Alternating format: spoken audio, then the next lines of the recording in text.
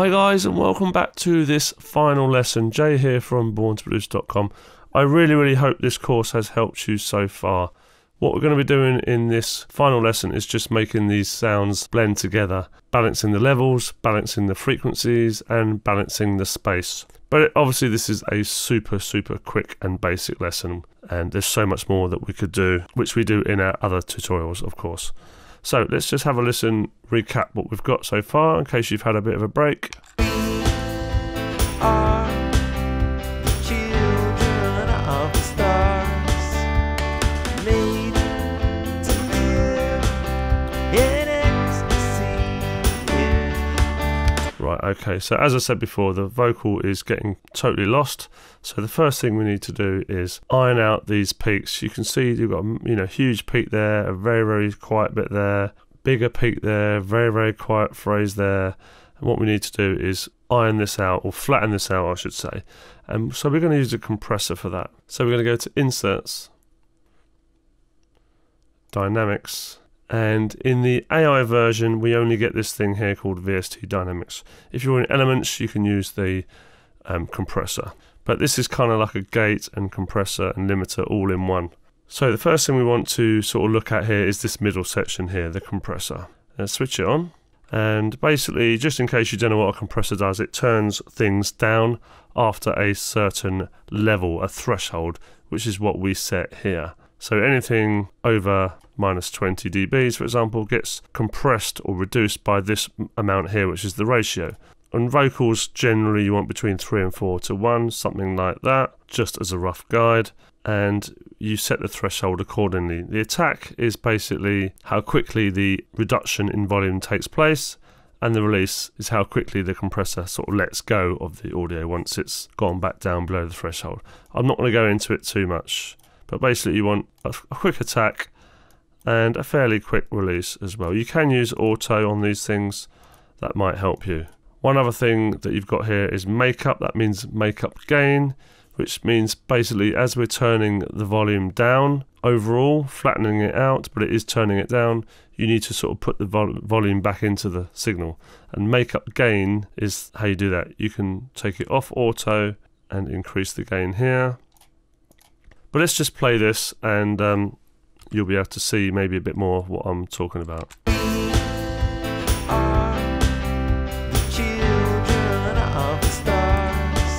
So what's happening here is the input is coming in here.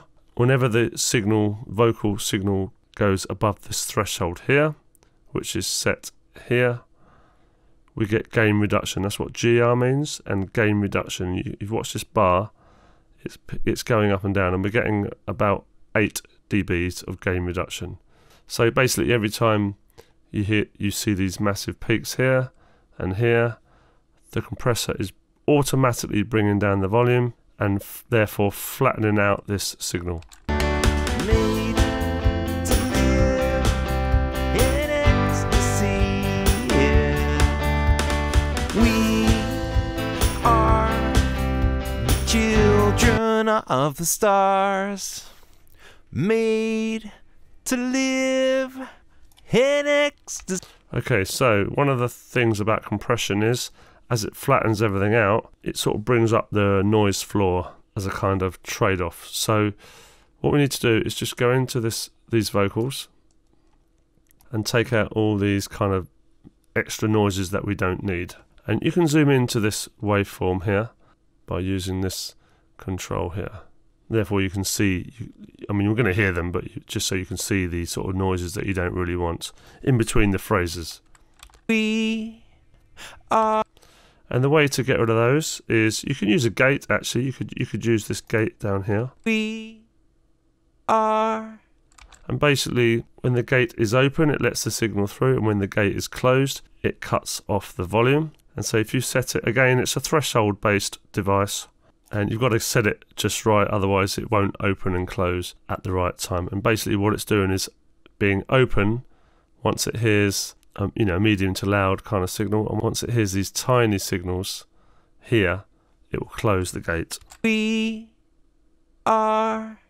So you can hear it, it was silent for those tiny bits there. If I turn the gate off just to show you the difference. We are.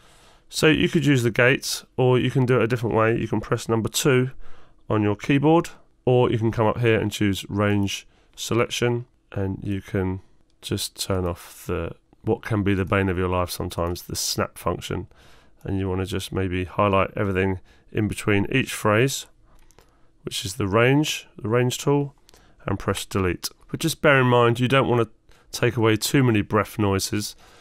If you go in and take away all the breaths, then it might sound a little bit unnatural, because people are used to hearing breath noises. We are. So it's up to you which way you do it. We are. I've just noticed something else that we can do here. I'll go in and do those, take out those noises in a second, but there's another we are over here in the second part of this. We. So we can take this we here, we can chop it out. The reason I'm doing this, by the way, is just because the first we is just a little bit kind of rushed, and we get rid of the first part of the we. So all we've got to do is just delete that one there, zoom out with G, click this second we here, hold down Alt or Option and copy it across by dragging. So we've just copied that we over there, and all we've got to do is line it up.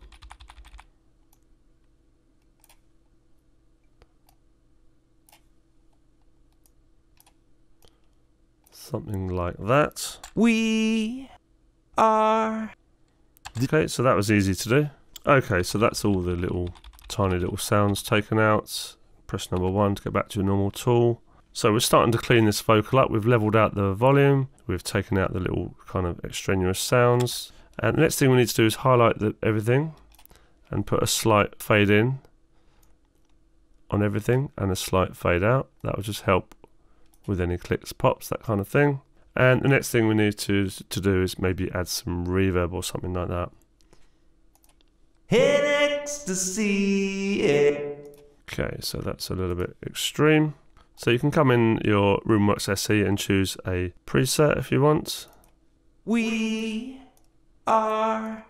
Sometimes turning down the pre-delay, which is the time it takes for the first reflection to come back, can help a little bit. The children of the stars. Turn down the mix as well. Made to live in ecstasy. We are children of. And here you've got the length time, so how long does the reverb ring out for?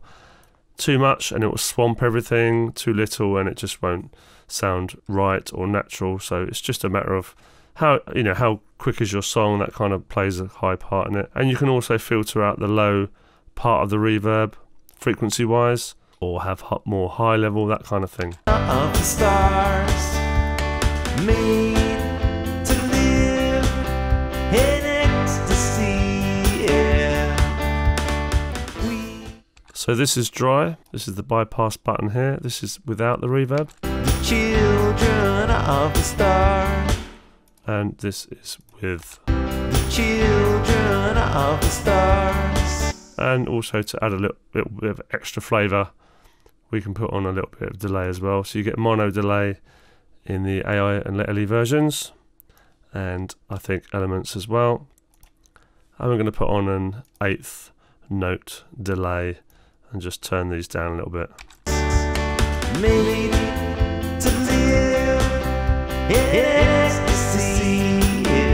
So just don't go overboard. Well, it's up to you. Obviously, depends what style of your track, but probably don't need too much percentage mix-wise. We are the children of the stars. And so that's the vocals nearly done. Let's just do a tiny little bit of EQ on them. It's always a good idea sometimes to reduce the very, very bottom end in case you've got any hum, electricity mains hum, that kind of thing.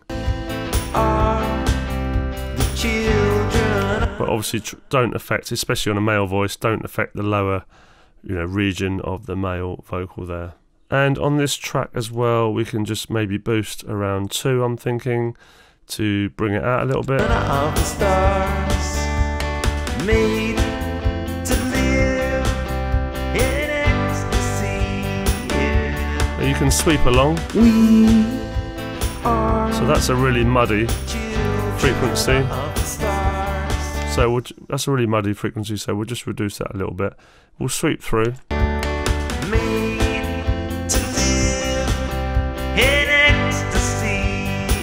Now I'm going to boost here around 2 because 2 reasons. First of all, to bring out the sort of clarity of the vocal, and second, for more of a creative thing, to make this sound slightly more like a telephone voice, and that's purely just because I think it suits the style of the track. But before, EQ, after.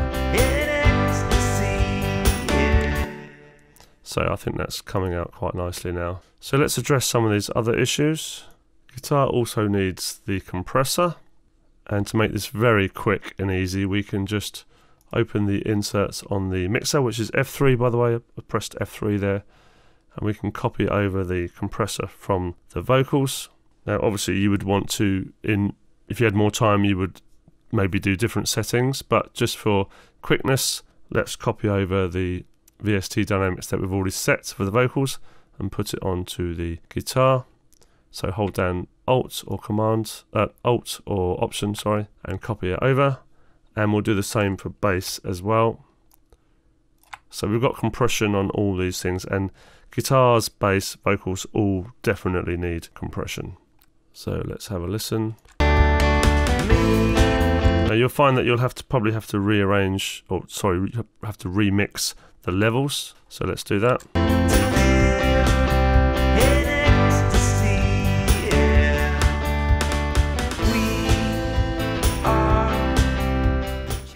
Okay, so let's just do a tiny bit of EQ on that bass and bring out that kind of throaty bit of it maybe.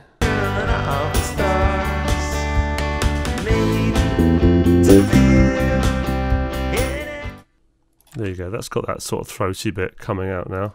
And let's just have a little look at the guitar.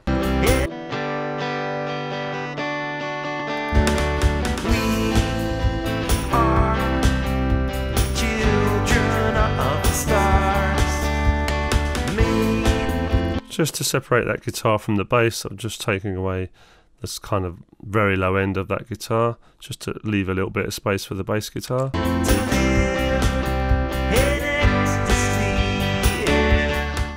So you might want to just maybe add a high shelf on this. So if you go to number 4 and go to high shelf, which is already on actually, just to give the guitar maybe a tiny bit of air.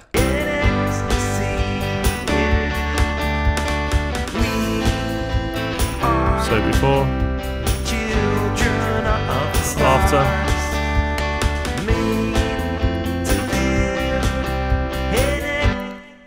maybe a tiny bit of reverb or delay perhaps on the piano. Obviously doing this very, very quickly.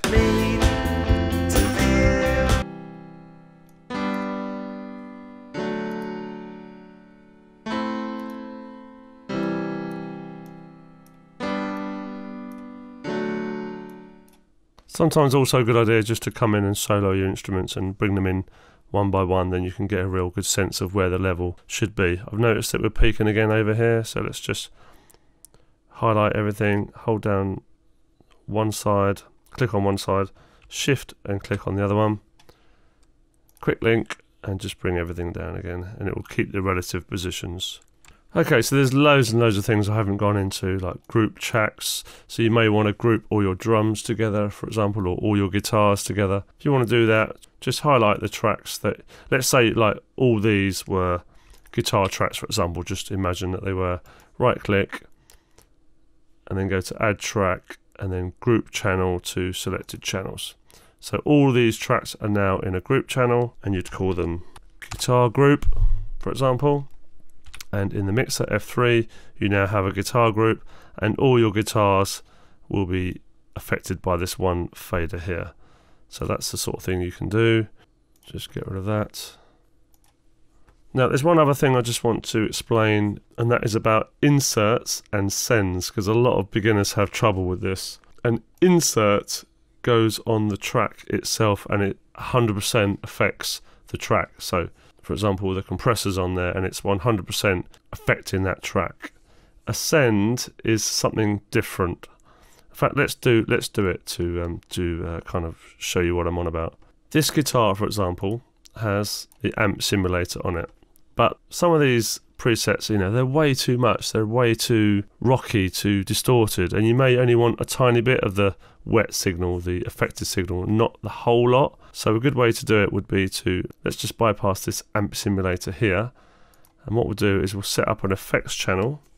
So right click, add effects track. It's still going to be amp simulator on the effect. It's going to be a stereo this time, because you really want your effects to be stereo so they can pan left and right. And we're going to call this amp effects.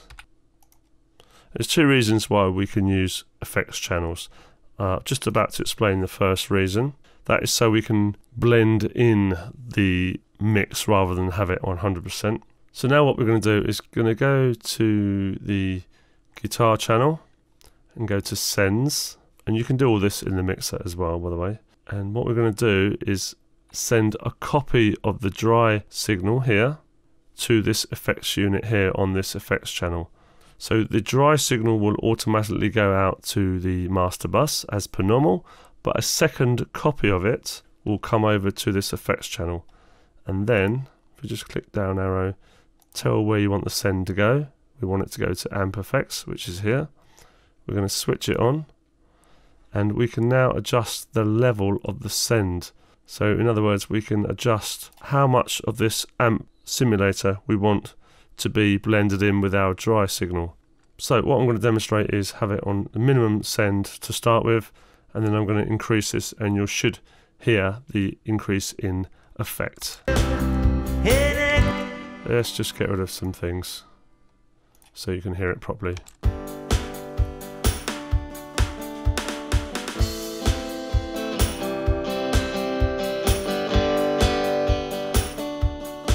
There you go, so you can blend in the amount of effects you want. And perhaps if I put this on something a bit more obvious, like really something distorted, AC/DC, go back to our send.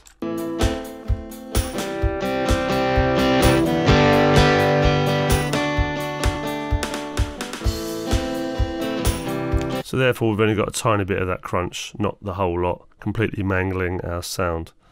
Okay, so there's like a billion different things I can show you here, and I'm sorry if this is getting a little bit advanced for some people. Just trying to cover many different things, but all things that I think are relevant for you. Other thing I wanted to let you know about is, let's say you weren't sure what type of compression to do on the vocal because you're a total beginner or whatever. Then there's also these if you click E for edit channel settings, you can come into channel strip, and there's some presets that you can use here. So preset management, load strip, and you can choose from any of these presets, and it will load up a load of, you know, compressor and EQ and all the rest of it.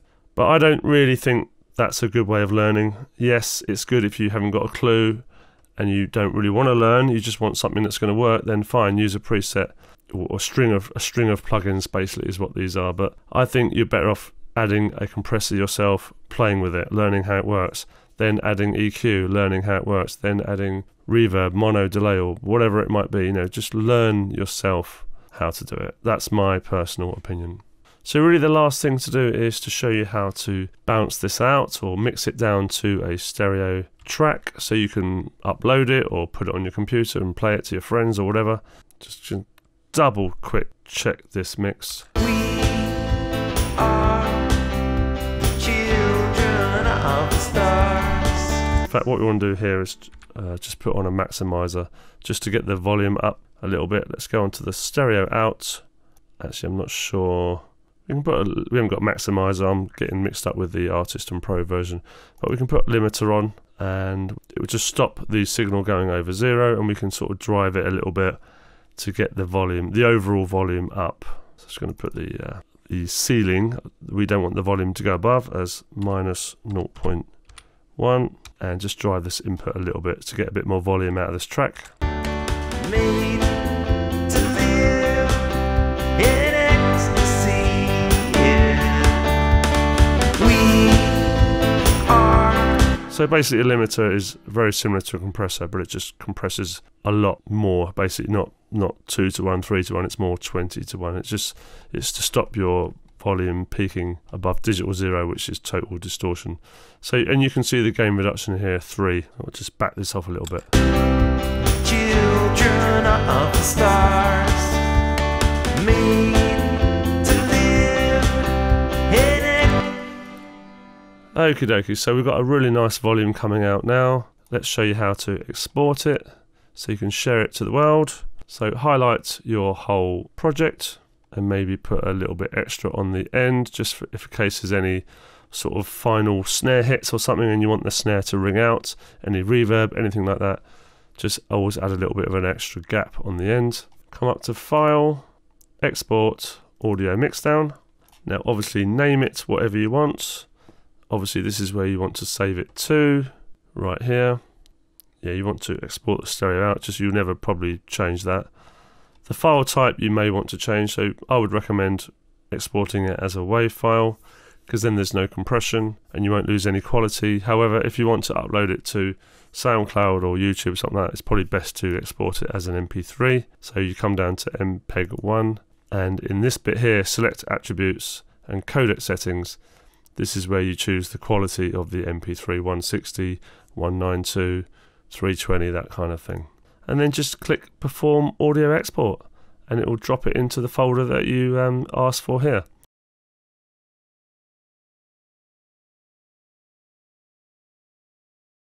So that's it, guys, really. I hope that's been a really good intro for you. Now, obviously, this was a super quick demonstration. We have 5-hour courses on mixing, music theory. We have Cubase Beginners course, which goes into so much more detail than what I've done here.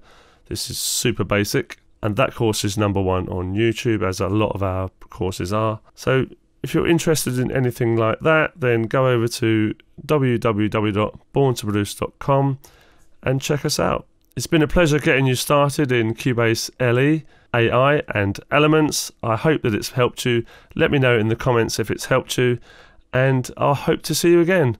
All the very best. Bye bye.